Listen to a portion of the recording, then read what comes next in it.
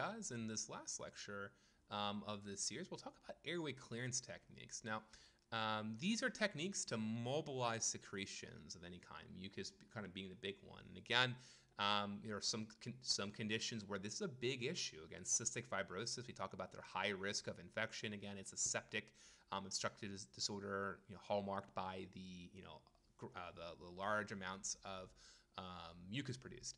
Asthma, this could be an issue as well too if they've got issues of secretion. COPD, especially for the chronic bronchitis variety, bronchiectasis, some of an acute pulmonary condition like a pneumonia.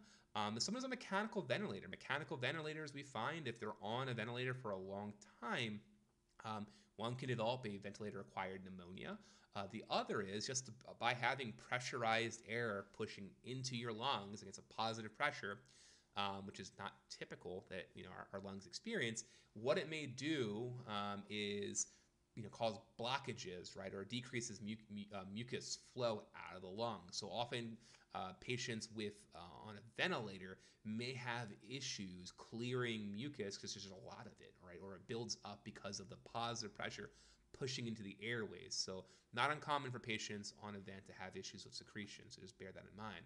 And then status post-surgery. Anyone who's had a surgery of any kind has been laying down for a little bit, those lungs may have a little junk in it. And again, our goal generally with these secretion techniques is to, again, mobilize that mucus up to our carina to be expectorated out of our lungs. Remember, the mucociliary escalator, the terminal point is the carina, where our cough reflex is stimulated to mobilize that stuff out of the lungs or expectorate it.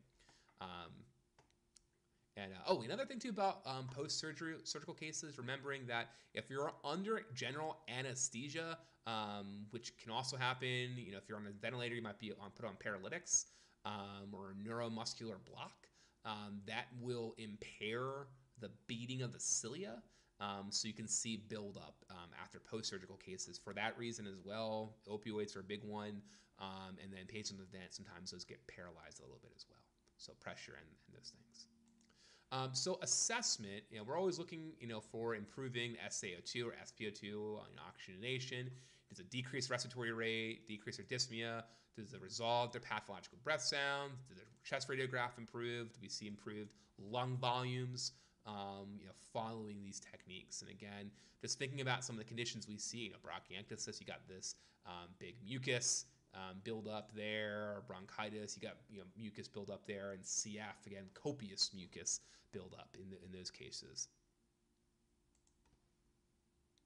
So the first thing I want to touch on is postural drainage. Postural drainage therapy is designed to improve the mobilization of bronchial secretions and to normalize lung volumes by using the effects of gravity and then external manipulation of the thorax, which can include, again, the postural drainage itself, but percussion and vibration to the chest wall. Now, there are all these different techniques there, which really just involved by aligning the lungs in different positions, either head up or head down, to help mobilize secretions in patients who've got buildup.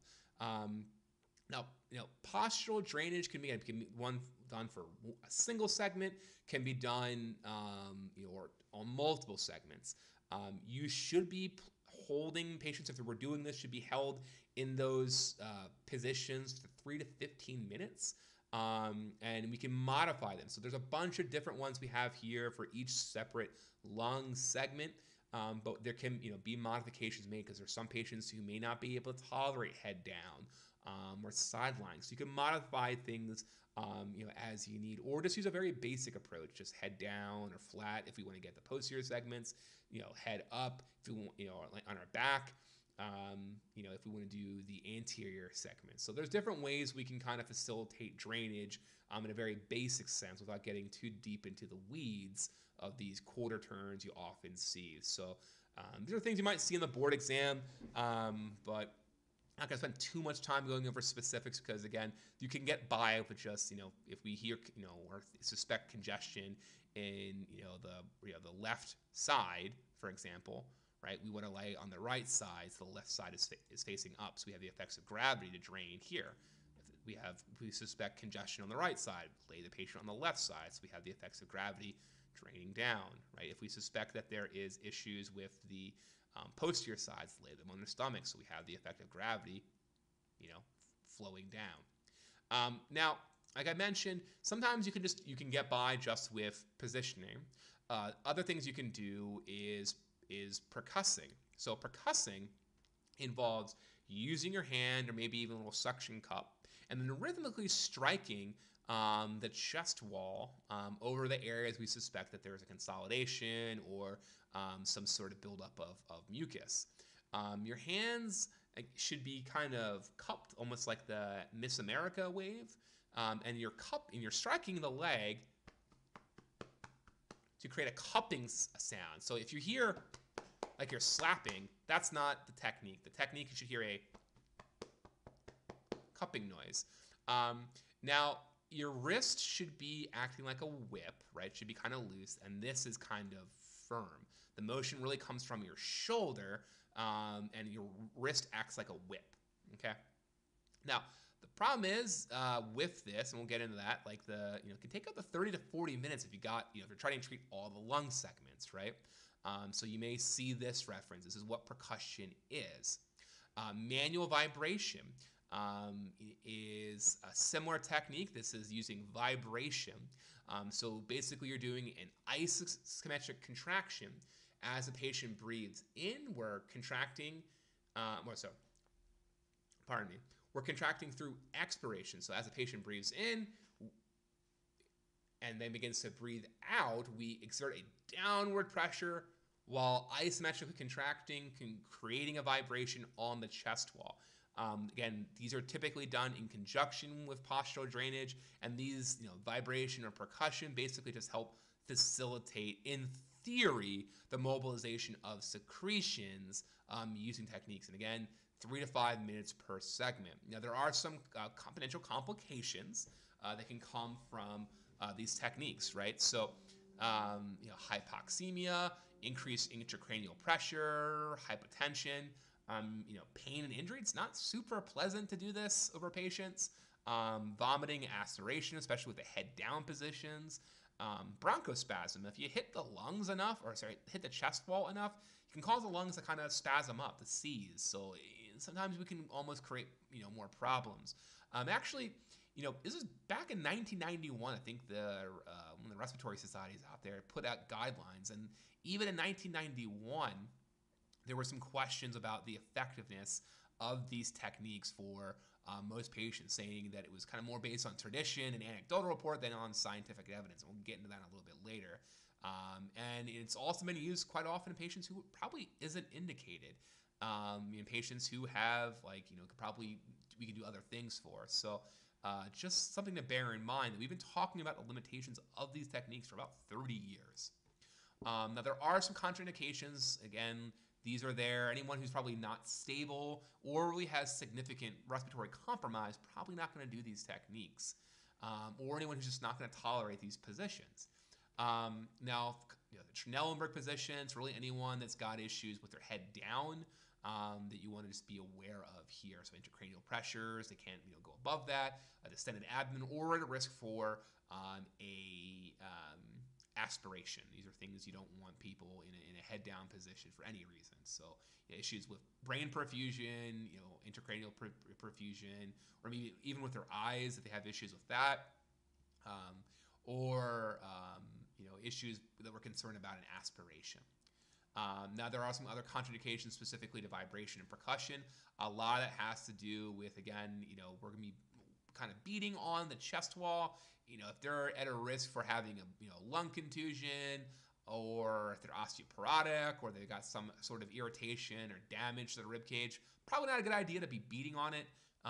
So just kind of bear that in mind. There's some contraindications to that.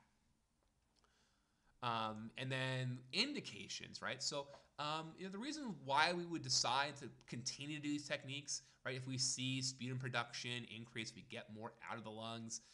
If we see their breath sounds improve, if we see that they respond well to the therapy, they just say they feel good. Do their vital signs get better? Does respiratory rate come down? Does pulse ox go up? Does their chest x-ray get cleared up?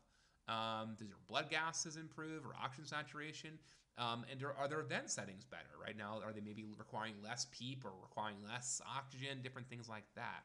Now, again, the evidence for these techniques isn't really great. It really is not that great for non-cystic fibrosis populations. Despite the fact that for many years this was considered to be kind of common, especially in certain parts of the world. In fact, and I'll read this just kind of from the Respiratory Care Journal in a bit, but there's been evidence looking at this for chest PT treatments, which these were often called, percussion and postural drainage for pneumonia, for COPD, even for children with pneumonia. Like the evidence, it doesn't really support it versus maybe just getting up and getting the people moving around to take deep breaths. We'll get into that in a little bit. The other side is, if you look at the technique, no one does this consistently. Even people who do it often. So it makes you wonder, is this, if our techniques are so arbitrary, our technique performance is arbitrary, makes you wonder, is this actually, valid? The other concern is,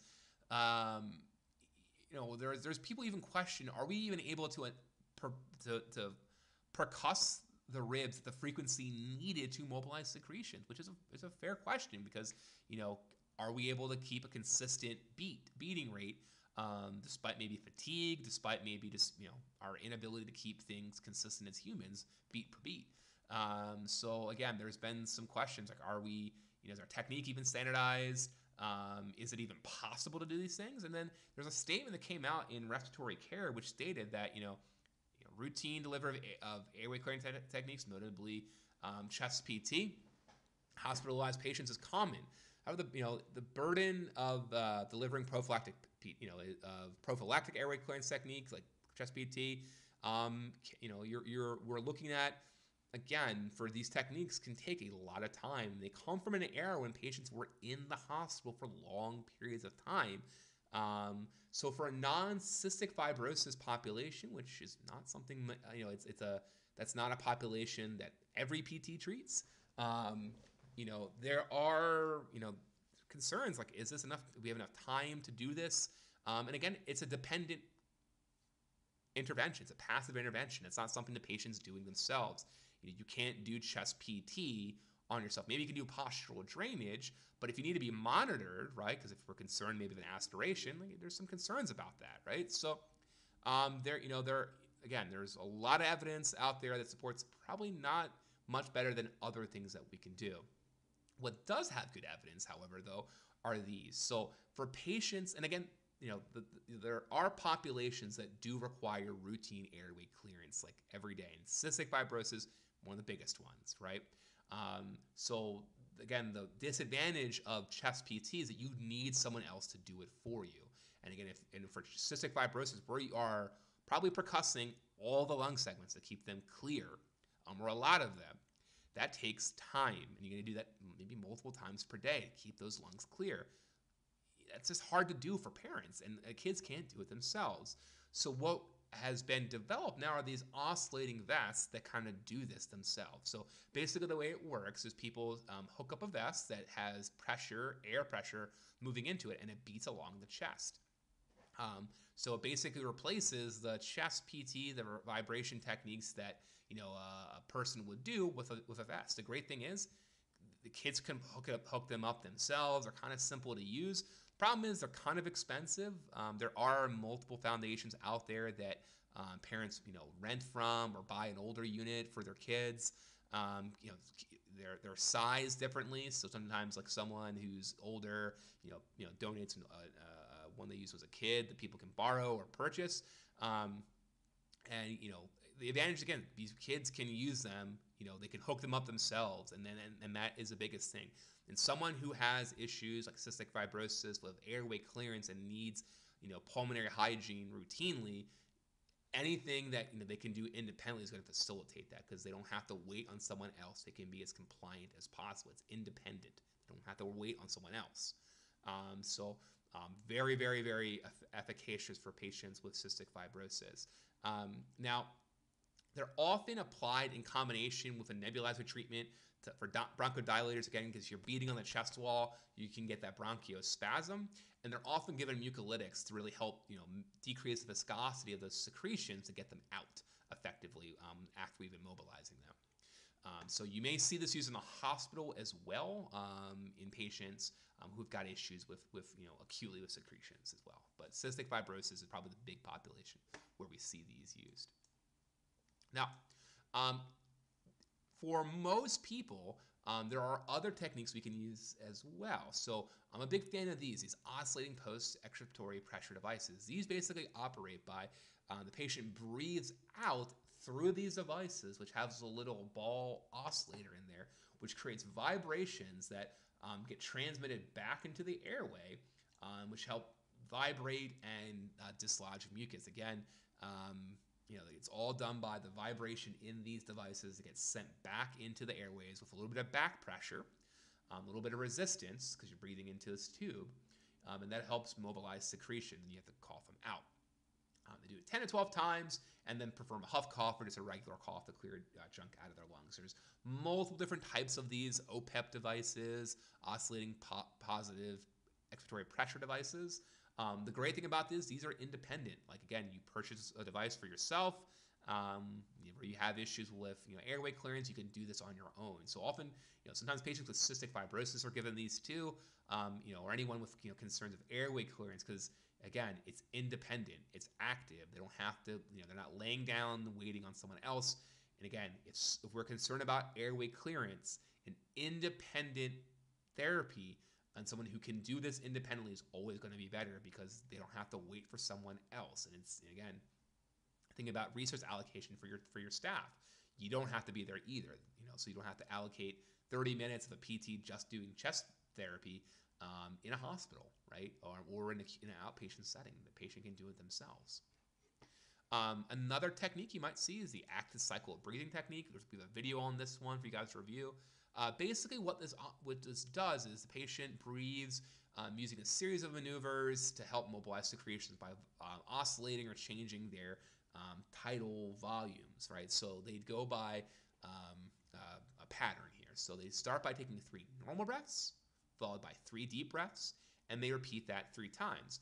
Anytime we take, we change tidal volumes or increase them, decrease them, that'll help mobilize secretions. Actually, one of the effective measures of why exercise can be really great for airway clearance. We'll get into that later. So the patient does this cycle of 3, so 3 normal breaths, 3 deep breaths, 3 times, and at the end they finish with a coughing technique. Now, it could be a huff cough, could be a normal cough. I like this technique. It's super easy to learn. Rule of 3, 3 normal breaths, followed by 3 deep breaths, repeat that 3 times, and then cough. There's other techniques out there you might see, autogenic drainage, which uses similar things, varying tidal volumes, which I think can get a little complicated. So I prefer teaching patients this one. Again, independent, it's active, they can take ownership, maintain their agency and their independence in doing something that's really important to them of keeping their airways clean. So I'm a big fan of the active cycle of breathing. Another technique you can utilize is, again, inspiratory holds. So again, that's a technique to put a little back pressure in the lungs. Basically what this is the patient holds in a breath at the end of inspiration. The idea is you can put a little bit of back pressure, open those airways up, stretch those type 2 alveolar cells, kind of clean, open things up a little bit. You can do this in patients who may have a limited inspiratory capacity. They can't take a big volume in by using a stacking breath technique. So basically what they do is they take little sips of air in without exhaling. So if someone who can't just take a big breath in, they can take little sips on top of each other until they fill their lungs, and then maybe follow that with a cough. So again, technique that we can utilize, put a little bit of stretch, put a little bit of pressure to open up those airways and mobilize the secretions. So similar to our ventilatory techniques, we can combine these. We can do an inspiratory hold at the end of active cycle of breathing. We can do it prior to using an OPEP device. We can do it prior to a lot of different techniques, right? So you can combine these if you like as well. Again, just going over the mechanics of coughing. So again, coughing requires a really, big volume in. That's why a lot of people who have, issues ventilating have problems with coughing. And it requires abdominal control and contraction, right? So if you have issues, maybe bringing volume in, that inspiratory hold or stacking breath technique can be effective. But maybe if you have pain, maybe you've got an abdominal incision, right? You can't really contract your abdomen super well. Like, what can I do? Because again, the forces that come out from coughing can be kind of high and can kind of hurt. So a technique we can utilize is a huff cough. So a huff cough, basically what people do, so instead of coughing with a closed glottis or a closed throat, the mouth and the throat are open. So it's like they're coughing, but they're not, they're right, a little bit different, a little bit less strenuous on the abdominal muscles. So people who have got abdominal pain, they can do this. Maybe you give them a pillow to do that while they're doing that. Again, you can stack those ventilatory techniques, an airway clearance technique to make it more tolerable for your patient. You can do it after an airway clearance technique, or this just can be a technique patients use, when they cough, right, without those techniques. So you can combine these techniques. We're going to educate your patients on how to do these things to meet whatever needs you have. So I'm a big fan of these for patients maybe after surgery to decrease the pain, because again, we want patients to take deep breaths. We want them to be coughing and clearing their lungs. So this is a way to decrease the pain so we can allow them to accomplish that task. So huff cough. We have a video of that on our course page. Now there's also assisted cough. So again, we can mention maybe we can have an issue of pain with coughing, so we can use a huff cough. However, there may be patients who don't have an issue with abdominal muscle contraction because they don't have abdominal tone at all. So like a patient with a quadriplegia, right, or high spinal cord injury. Remember we talked about patients, but maybe with a cervical lesion. If it's above or below C5, right, they still have C5, C through C3. They still have their phrenic nerve. They can take a volume in, but they don't have any thoracic roots, so they have no abdominal tone. So while they can breathe, they might not be able to cough effectively. So there are techniques that can help patients do this. Assisted coughs or quad coughs. Basically, patients cough, and you provide a little bit of extra pressure as they cough. So the idea is you're just providing that little extra positive pressure that would normally be accomplished by them contracting their abdominals, but they don't have it. So you're providing that for them. You're replacing the role of their abdominal muscle because they don't have any tone. Can be kind of uncomfortable, even though if maybe have a motor incomplete or sensory incomplete. So you might want to use a towel or a pillow to make it a little bit more, a little bit less uncomfortable. And then the last technique we'll cover is, or these kind of independent techniques, is incentive spirometry. The idea with these techniques, incentive spirometry, is to expand the chest wall. So this can be great for preventing maybe atelectasis or treating it or mobilizing secretions. These are typically used in patients who can't take deep breaths or are not super active, like there's someone in the hospital. So what they do is they take a deep breath out, breathe all the way out, and then they breathe in slowly through this device. And as they breathe in, this little plunger will rise, and we usually give them a goal once you get to maybe 1,000 liters. And then we'll see as well in this chamber a little ball or a little plunger also elevate. That represents the flow rate. The key for this, patients should be breathing in slowly. We don't want them to take a big burst in. It should be a slow